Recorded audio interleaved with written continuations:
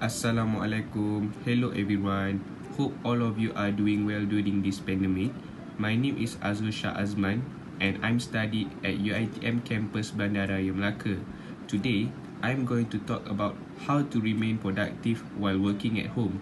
So, let's go. First is morning self-care.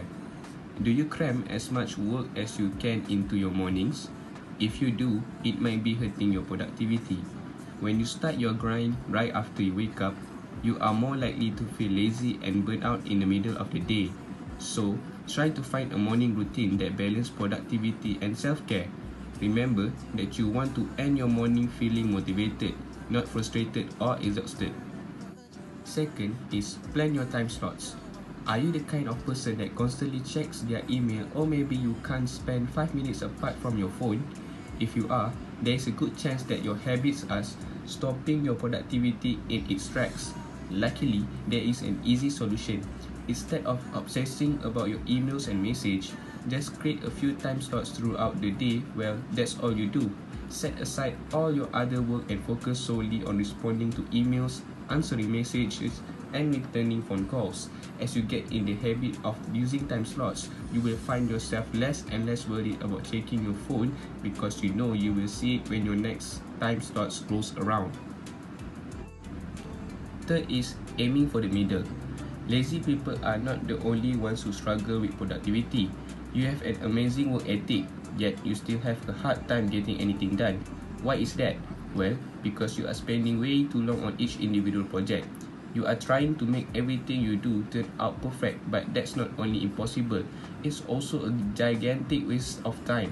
So, how much effort should you put into your work? How do you know when enough is enough? To gauge your stopping point, think about the minimum amount of work you could do to finish that project. Now, think about the absolute maximum.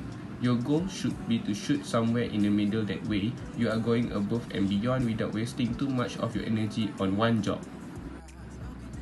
Fourth is prune your commitments. Sometimes your own generosity stands in your way. You want to help everyone and you want to say yes to everything, but you end up with so much on your plate that you run out of time to focus on yourself. To give your productivity a boost, try to shave off at least one commitment every week. If you did 10 favors this week, well then the next week do 9, then 8, and then 7.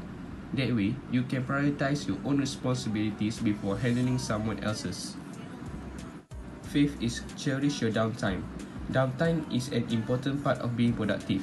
Even though you are not getting work done, spending time with your family keeps you mentally stable. It gives you an opportunity to recharge and to gear up for another productive day. No one can be proactive and efficient all the time, so don't take your downtime for granted. Last but not least is end on a high note. When is the best time to stop working? Most people try to drain their brain before they leave for the day, but the most productive people in their day on a high note. You should stop working when you are feeling inspired and full of ideas.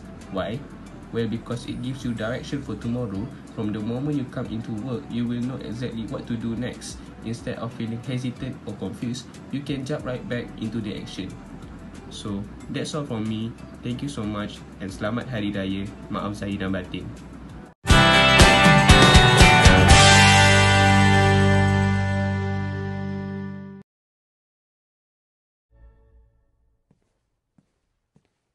Hi, I'm Captain America, here to talk to you about one of the most valuable traits a soldier or student can have: patience. Sometimes patience is the key to victory. Sometimes it leads to very little, and it seems like it's not worth it. And you wonder why you waited so long for something so disappointing. How many more of these?